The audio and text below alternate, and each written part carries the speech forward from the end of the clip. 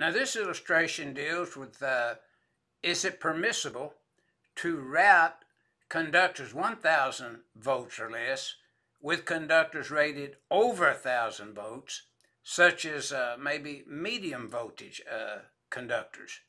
Now, that's what this figure 18-58 is illustrating. Now, notice in the raceway that we see here, we have medium voltage routed through the disconnecting means to the controller, to the motor. And we're going to have a higher voltage, maybe, say, of some sort. Or maybe we have a lower voltage routed with a larger control circuit in some manner, which may be a possibility. But notice this illustration just says you cannot have the control circuitry routed with the higher voltage. But you could have class 1 circuits routed, as we saw in figure 18-57, if the voltage was all 1,000 volts or less. So this illustration, occupying the same enclosure or raceway and so forth, 300.3 C2B and C would give you the information. It says no, that is not permitted. And then also 300.32.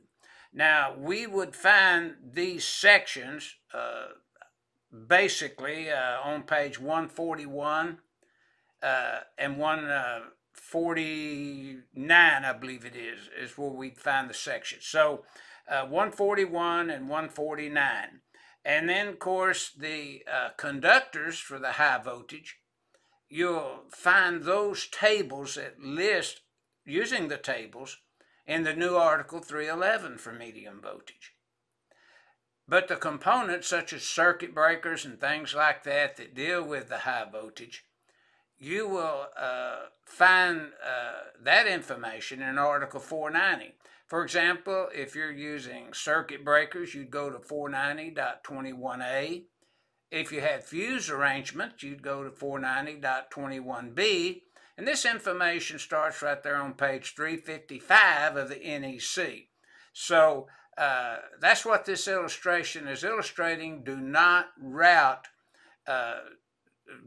conductors 1,000 volts or less in rating with conductors over 1,000 volts. And that's what our figure 18-58 is illustrating.